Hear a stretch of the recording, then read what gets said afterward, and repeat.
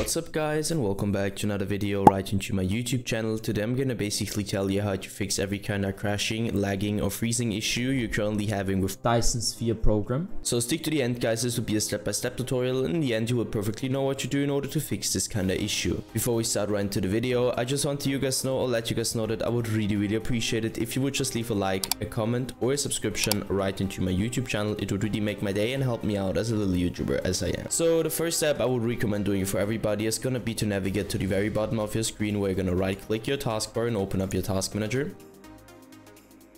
The next step is gonna be to navigate to the top left corner of your screen, clicking onto processes, and once you click processes, I want you to simply end every single task which is currently running and has nothing to do with Windows, obviously. So two reasons for that. First of all, too many applications, too many background processes, too many programs, too many games running at the same time on a low end or bad PC will cause crashing, lagging or freezing on the long term, because your PC can't handle that anymore. So just trust me and end every single process.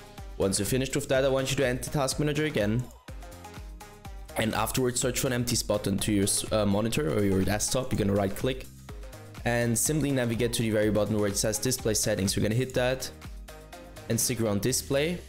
And the first step is going to be to identify which your main monitor is, and obviously this just applies if you have more than one. So you're going to hit identify and identify it. Once you're done with that, scroll down, go to scale and layout, where I want you to change the size of text tabs and other items to 100% as recommended, and the display resolution should be the same as in game. So for example, if you have an in-game 1720 by 1070, I also want you to apply this to your display resolution. Once you're finished with that, simply end this task.